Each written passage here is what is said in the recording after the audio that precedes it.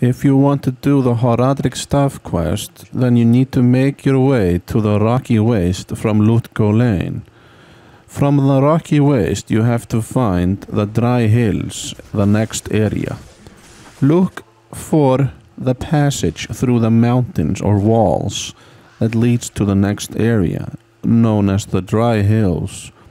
Once you arrive in the Dry Hills, you have to look for the Halls of the Dead, a cave which will take you to the Horadric Cube. The Halls of the Dead has 3 levels. Make your way to level 3 and you will find the level which has the Horadric Cube stored inside a chest. As you see in the video, there is a shiny chest here at level 3 and it gives you the Horadric Cube.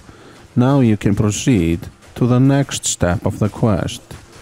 Go back to Dry Hills and then find your way to the Far Oasis.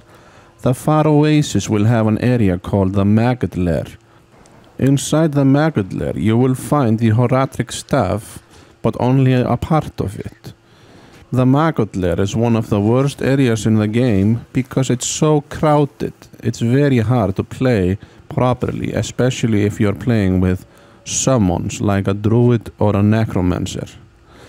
But you make your way to level 3 of Maggot Lair and you will find the Cold Worm the Burrower.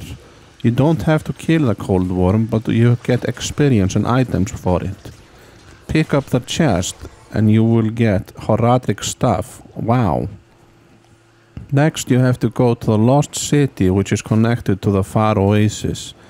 Inside the Lost City you have to look for another area known as the Valley of Snakes. I recommend hugging the wall and looking for an opening until you find an opening passage to the Valley of Snake. Go inside the Claw Viper Temple in the Valley of Snakes and make your way to Claw Viper Temple level 2 to get the next part of the staff, which is the shaft. This temple is pretty huge, so you may have to walk around very much to find level 2.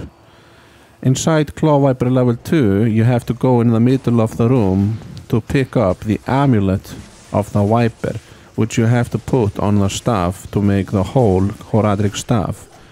It will be guarded by Fangskin. He has very shocking snake with lightning enchantment. Once you get the amulet, I think, you put the staff and the amulet in the Horadric Cube, transmute, and then I recommended swapping it and putting it in your offhand set, other weapon set.